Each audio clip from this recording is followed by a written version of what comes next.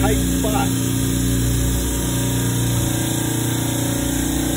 You see that it's totally blocked in all the way around, and there's no spreading it apart. So what we're going to do, we're going to unsplit this 90 right here, and we're going to drop it.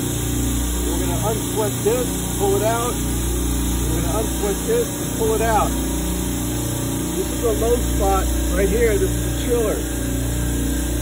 So we probably have oil down in this line down here. And that's dangerous. With this line over here, I've got a vent right here, so it's not going to build up any pressure.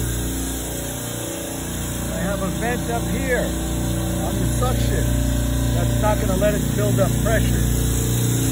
So this is the liquid line, and this is the suction line. Both have an open vent. And we're going to take this valve out, and we're going to install this valve.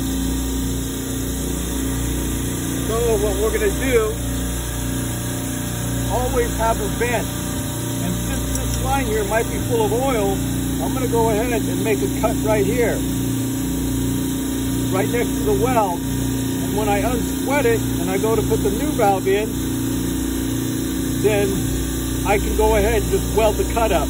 But at least I know there's no oil in the system, no oil in the valve, and I'm not going to get any flare-ups. So I'm going to make a cut here, and I'm going to drain it a little bit. So I have a hole, I have it cut right here.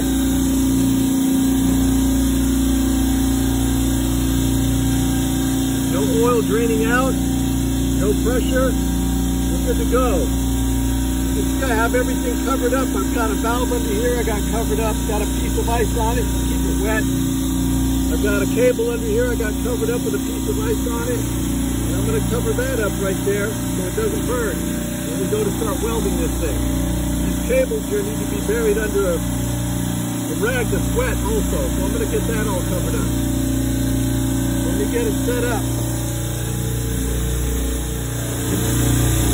So I have that unsplitted right there. This valve is no good, so I don't care if I burn it. I cut the power head, but we don't have that power head right there blow up on me. We've got no pressure on it. So I'll move that up out of the way. Now I'm going to go ahead and unsplit this, and now I'm going to work on this right here.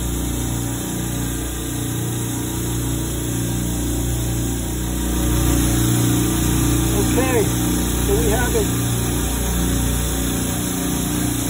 unsweated right here, unsweated here, got a 90 out of here, power head right here. We have this one weld right here to take off and the valve will come off. I always leave this for last because it holds the valve for you while you're working on it. So now I'll go ahead and unsweat this, and this will be the first weld I make. This weld right here will be the last weld I undo because it holds the valve for me. That'll be the first weld I make because it'll hold the valve for me when I'm setting it up to put it on here.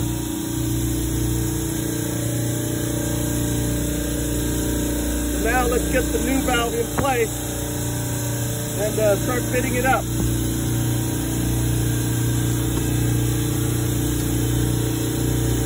This valve here is 7/8. That's inching 1. I hopefully have a bushing for that. We'll have to take a look.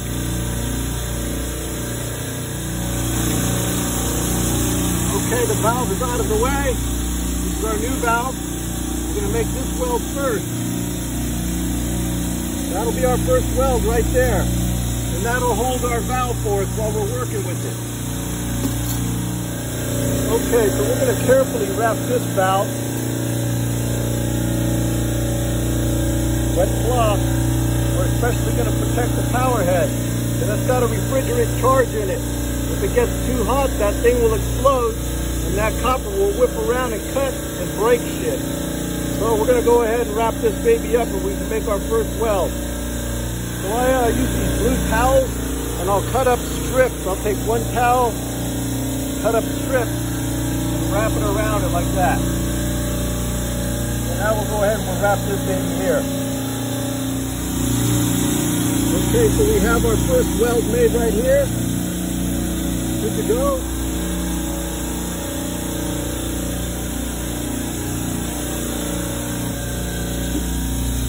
Always use a mirror. Looks like a good weld.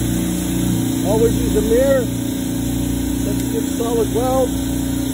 Now our valve is being held in place so we can move it around and manipulate it and put it in place. Let's go ahead and start fitting it up. So there's our weld done. I used a rosebud for most of the leak. I used a rosebud for this weld, almost all the way around. And then I have my special tip here, which I have annealed it, which means I heated it up and it made the copper soft so I can bend it. So I can get around the corner back here. And that's the only way I was able to finish it. And I'm able to get up underneath it this way.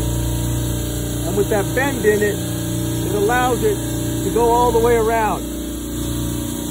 So that weld is complete. We'll work on that side over there. And I've been taking pieces of that ice and just putting it right on the pipe there to keep it cool. Okay, so we're going to move on to the next section over here. There's our valve welded in place. We have this here. Have a weld there. Weld up here. See how the valve is nicely wrapped. Kept cool.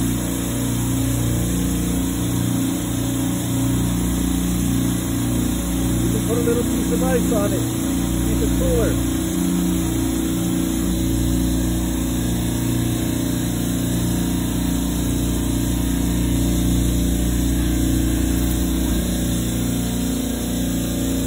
See how I use the strips?